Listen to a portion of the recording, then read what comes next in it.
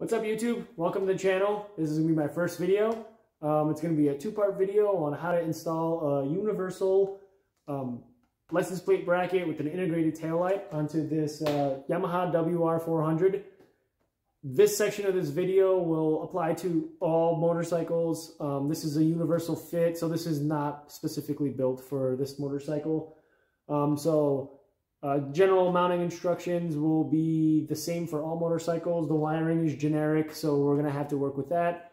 The second part of the video is going to be how to make a dirt bike street legal, specifically in Michigan, but also many states allow for this and the rules are very similar. So if you follow the basic steps and your state's guidelines, you'll be able to use this video as a guide on how to take a dirt bike and make it street legal. And also this should probably apply to ATVs. So let's get cracking on installing this, which will actually be your first step to street legalizing your motorcycle. All right, so first things first, the reason I made this video, or am making this video, is because I got pulled over by a Michigan State Trooper for having my license plate mounted in the wrong position. I had it mounted inside my wheel well, and it got caked with the mud, so he couldn't see the license plate. So he ended up pulling me over for that, and he was really cool about it. He said he rides motorcycles as well, so he gave me a warning ticket, which means that if you, within 15 days, go to the court and show that you've mended the issue, they'll waive the ticket, and you don't have to pay the fine, you don't get any points on your license. So that's the inspiration for making this video, so you guys don't get the same issue trying to mount a plate in a random location on your dirt bike because it doesn't have a license plate bracket. But also, some OEM brackets are kind of ugly looking and you want something a little bit more sleek. This thing's pretty cool. I'll link the product description if you guys really like this one. It's 50 bucks. It's pretty cheap and it seems pretty decent quality. Right here, there's not really any instructions. This is just your little, your wiring here. So it tells you which wire does what. You're going to have to consult your specific owner's manual to see which wire is your ground, your power, your brake light switch. So let's open this up and see what we're working with.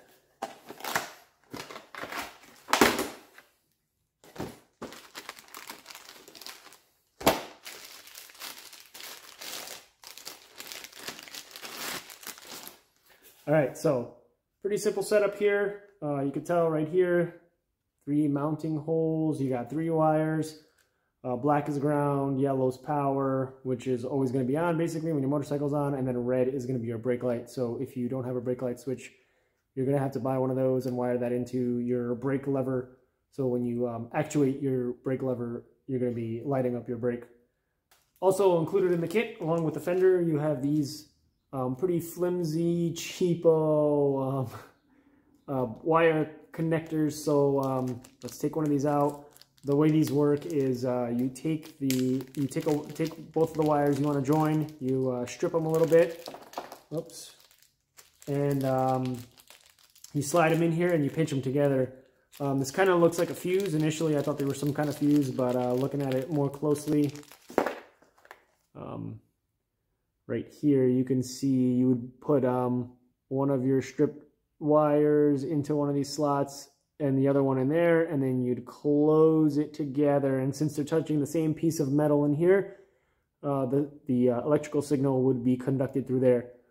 I think I'm gonna solder my connections together because they're gonna be a little bit better, a little bit more resistant. This looks kind of chintzy, so I'm not gonna actually use these, but feel free to use these if you want.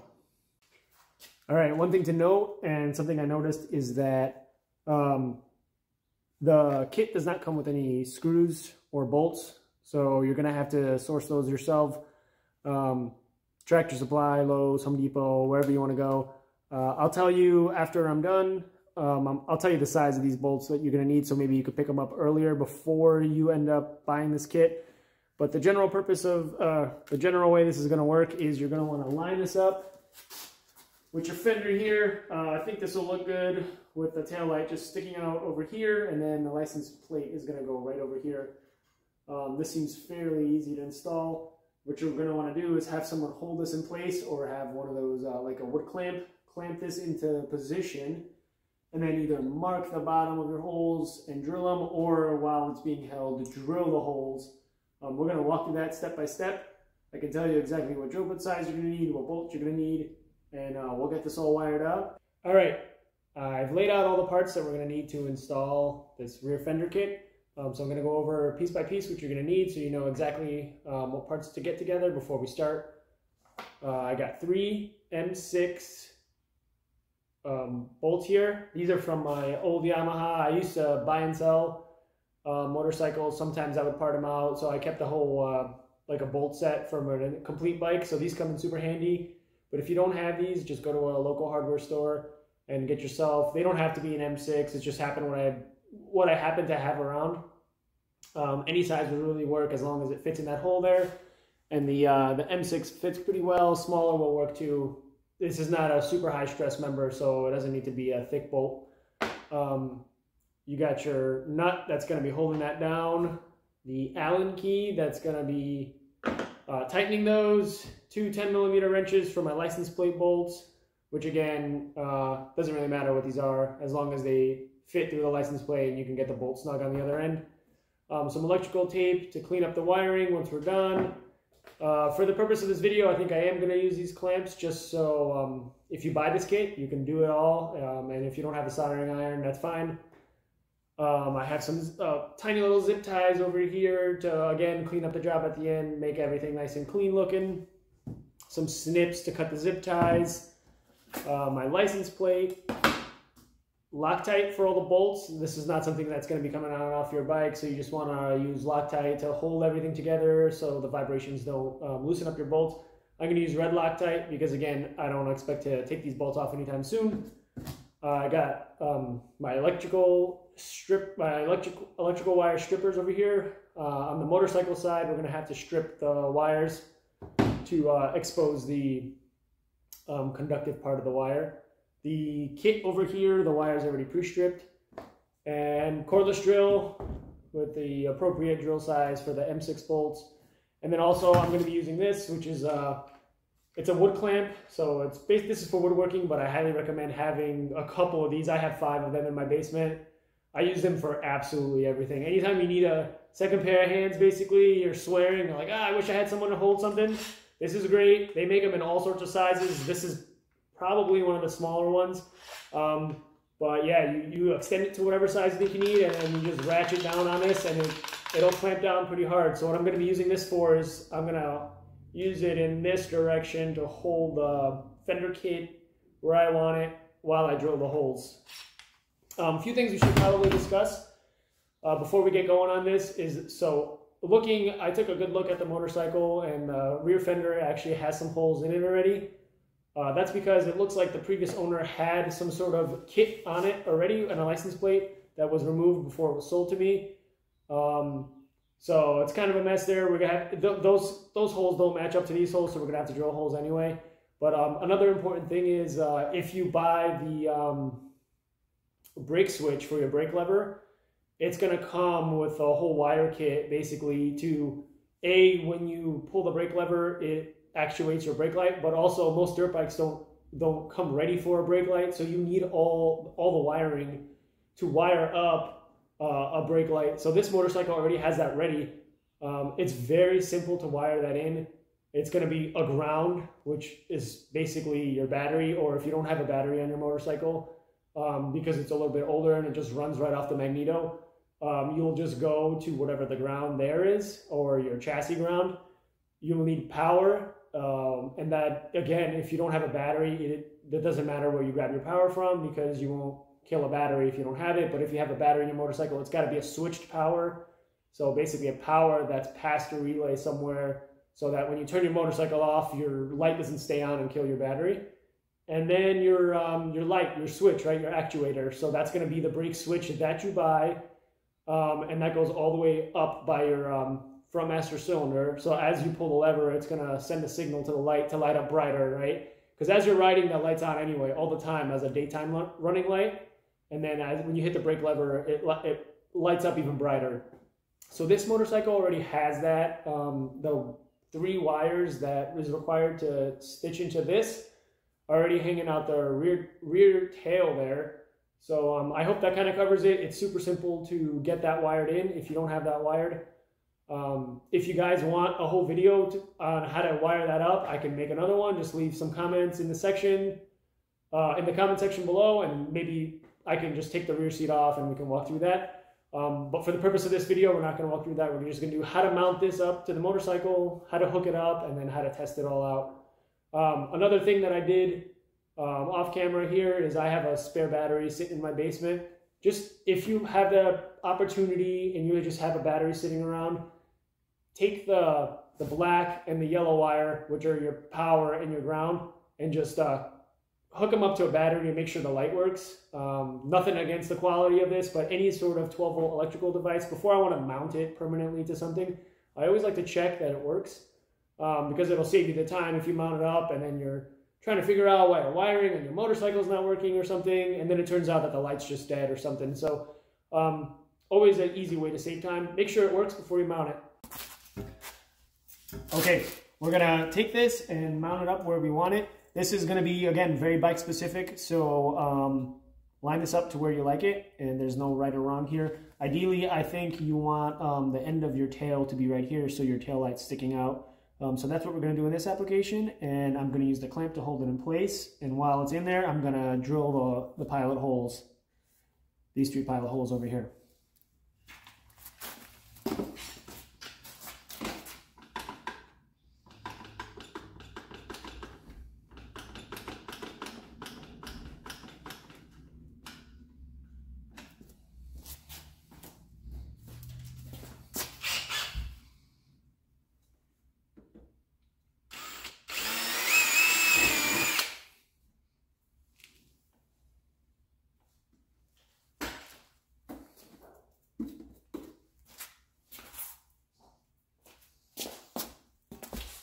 All right, so good idea is when you drill your first hole, put a bolt through it, so then as you're drilling anything else, it's not shifting on you. So sometimes if you try to just drill all 3 at the same time, you'll drill all 3 and then you'll go to put the bolt in, and you'll find that the holes don't line up. That's because even if it's shifted just a little bit, everything will be out of whack, and then you're gonna end up using a bigger drill bit to make your holes bigger. So it's always a good idea after you drill a hole, put your bolt in. I already noticed it shifted a little bit on me, so I almost forgot to do that.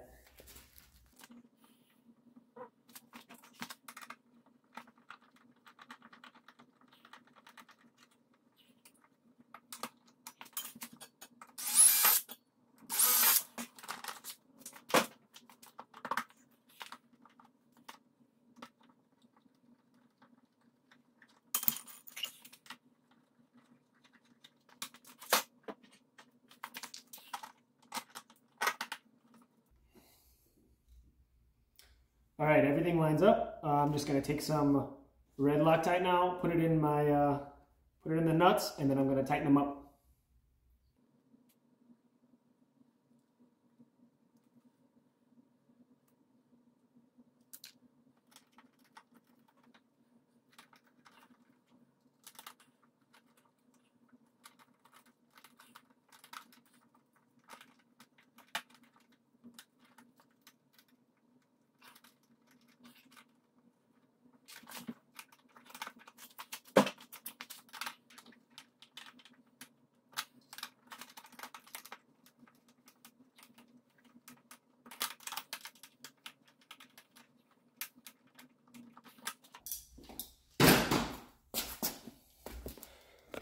All right, let's take a look. So up here, the bolts I chose, they're kind of like, they're flat, they're pretty flush, so they're not going to stick out too much.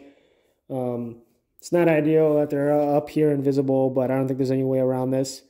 The fender itself looks pretty trick. That almost looks OEM. You can mount your license plate here if you don't have a license plate and you just kind of want a brake light for your buddies to see you on trail. This will act as a little bit more of a mud flap too, so that's nice. And I think now we just need to get to the wiring portion. So we're just going to see these 3 over here. Pre-stripped wires. I've already stripped these with my wire strippers.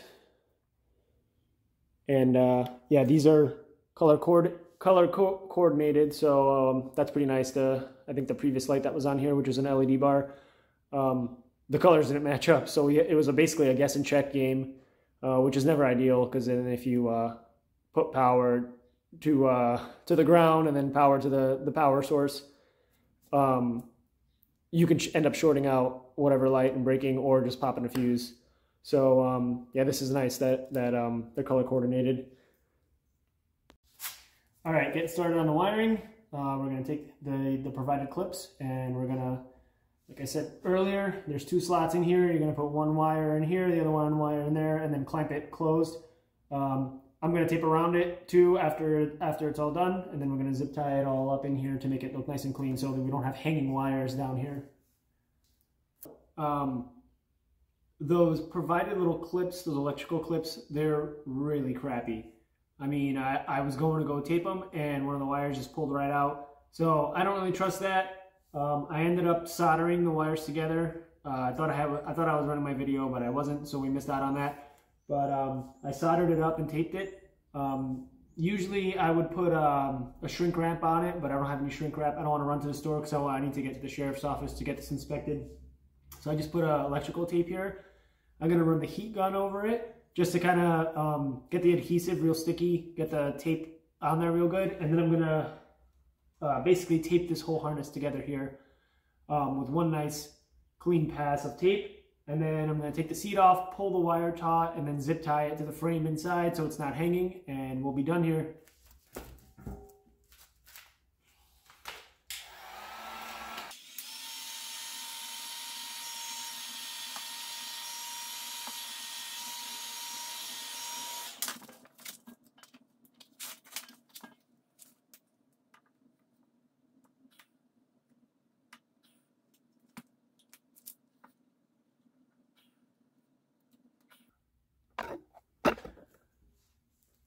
All right, so what I'm doing here is I'm pulling the wires nice and tight and just taping little sections of it together, so then when I go do the whole wrap, I don't have wires bunching up and then making that quote-unquote harness all wide and funky looking. So you kind of want to get it nice and tight and then wrap it, so like that.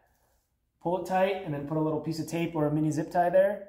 And then once you're done with that, you can go wrap the whole thing in one go.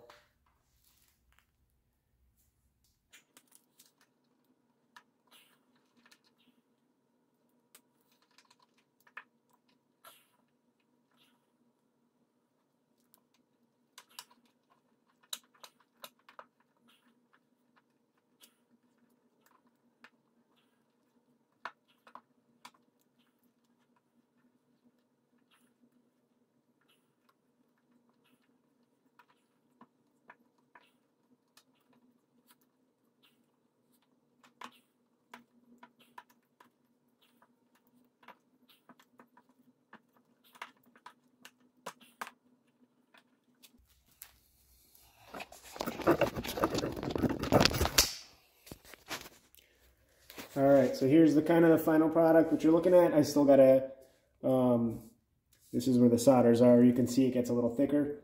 I still gotta pull this kind of in through the seat area there. But we're gonna run the heat gun on this to make it nice and tight, nice and sticky.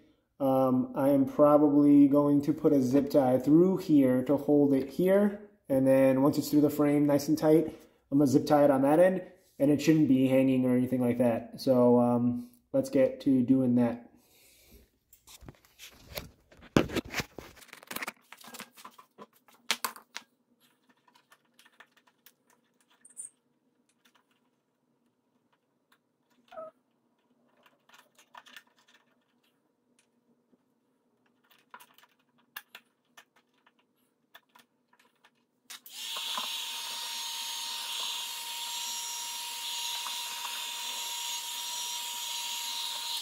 All right, gonna take a little piece of heavy duty automotive tape here.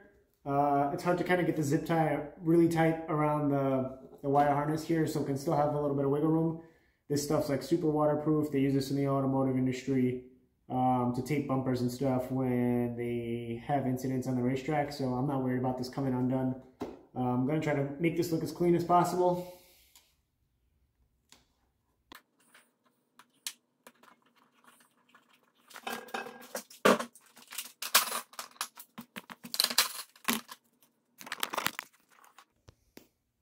All right, we're gonna pop the seat off here and pull the wire harness taut, and you guys can see kind of how it's all wired up in there. You have to be careful when you take this off. I have my battery attached to the back of the seat here because it's kind of no good space. This is an anti-gravity battery. It weighs like less than a pound, so it's perfect for this type of application. The previous guy had like a big old lead acid 10-pounder in there, so I kind of just got this on the seat here, and this is the wiring that's back here. This is the harness we're trying to secure. So we want to kind of pull this tight, zip tie it to the subframe here, and then maybe I'll put a piece of automotive tape there to hold it down as well real good. All right, move the bike a little bit so you guys can get a better view of what's going on back here. This shouldn't be anything crazy. Like I said, just zip tying and putting a piece of tape to get that wire nice and tight. Can't put tape here because it's all dirty, so I'm just going to clean it real quick. Once we get it clean, we can get it all snug.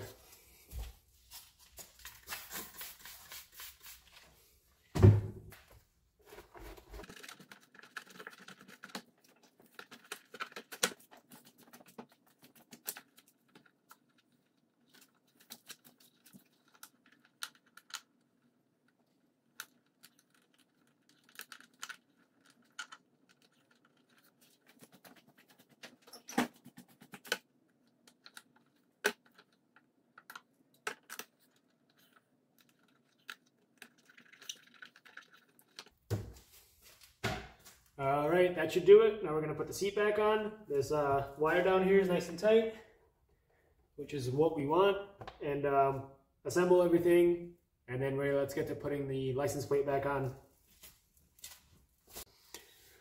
All right, so now that we got everything mounted, the fender kit, I'm going to take my license plate. I already drilled 2 holes here in the center because these side holes don't line up with this, with the fender here. They stick out past that. This is pretty narrow, so you're going to have to drill it through the center. Don't have to be super scientific about it. And then the next step would be basically to drill these holes in the fender. So try to get it as center as possible.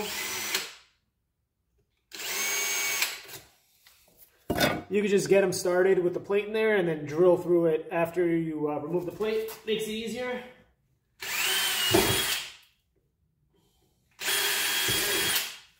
Okay, super simple. Got my license plate bolts.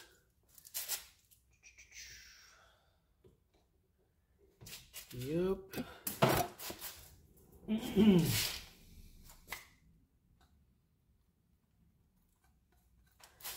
So as you can see, I'm usually having to thread my bolts through the holes. That's just a good way. If you pick the right drill bit, they're nice and snug, so you can actually keep everything from rattling around. Even though if you're using a nut on the other end, it kind of keeps it tight. But if you put a hole that's like 10 times as big as the bolt you're using, it kind of makes it sloppy, and not a fan.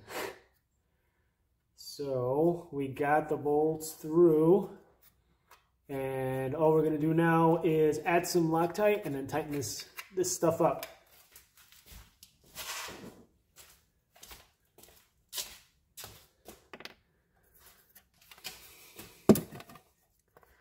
Again, this is going to be red Loctite because this stuff is not coming off. We don't want this to come off, so be generous with the red Loctite.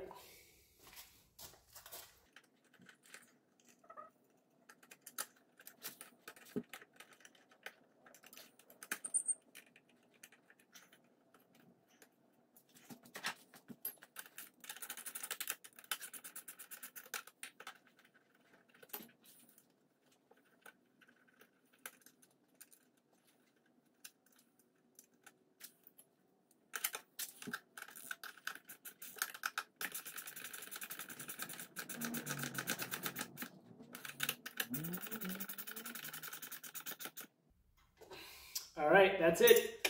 I'll bring the phone closer here so you can take a better look, but this looks pretty nice. This will pass any sort of state inspection that requires a license plate.